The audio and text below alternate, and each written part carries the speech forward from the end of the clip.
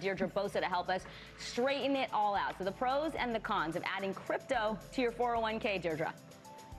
Well, definitely think very hard about it and do your research, because cryptocurrency prices are very volatile. So yes, they can generate big gains, but you're also exposing yourself to the possibility of very big losses.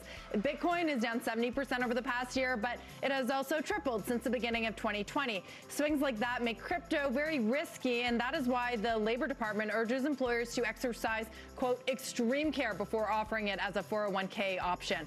Experts tell CNBC.com that if you can tolerate the risk, crypto should be limited to 5% or less of your retirement savings.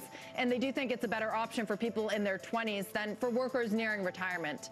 Meanwhile, sentencing for Theranos founder Elizabeth Holmes is set for 10 days from now after a federal judge rejected her motion for a new trial. Holmes was convicted of fraudulently claiming her company had found a way to do complicated medical tests using only a very small amount of blood, which is now famous to many thanks to the series, guys. Back to you. All right. We remember it. CNBC's Deirdre Bosa, thank you so much.